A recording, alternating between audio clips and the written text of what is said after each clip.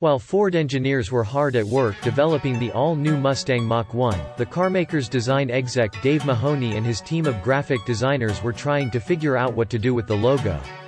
In the end, they drew inspiration from their design colleagues and came up with a bolder sans-serif font for a more modern look.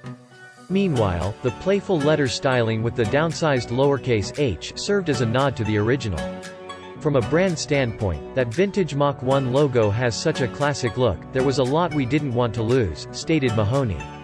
The unique letters, the outline, it was important to keep those features. What we did do is make it more modern, which really suits the new car. Ford placed this updated logo in various places on the car, such as on the hood stripe, front fenders, rear applique, strut tower brace under the hood, door sills, digital instrument cluster and center stack. The logo can also be seen on the dash next to every Mach 1's unique identification number.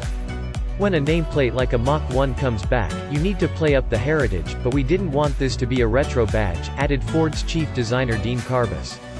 We wanted it to be modern, while still calling back to the original. I think the team nailed it.